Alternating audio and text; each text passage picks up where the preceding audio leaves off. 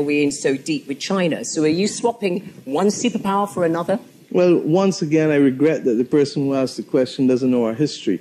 In 1977, Barbados established relations with the People's Republic of China. And therefore, to suggest that we are now seeking to ingratiate ourselves with China means that you don't understand where we've come from or what we're doing.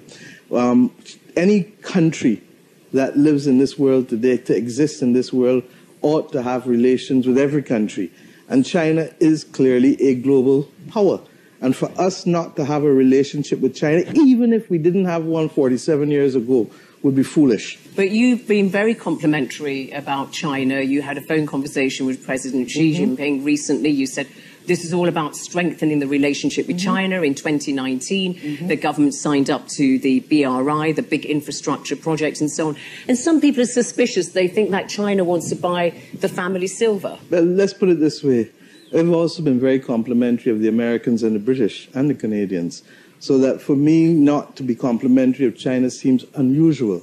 And similarly, for persons who believe that because we want to be friendly with China means that we are a pawn, tells us what they think about us in the first place. Because we are capable of being, as our first Prime Minister said, friends of all and satellites of none.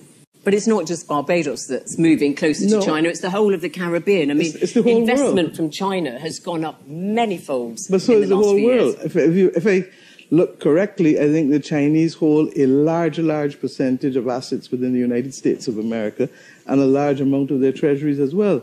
So for you to focus on the Caribbean or Africa with China without recognizing the role that China is playing in Europe or in the North Atlantic countries is a bit disingenuous and really reflects more that we are seen as pawns, regrettably, rather than countries with equal capacity to determine our destiny and to be part and parcel of that global conversation to fight the global issues of the day like climate and the pandemic. All right, well, that's put me in my place, hasn't it?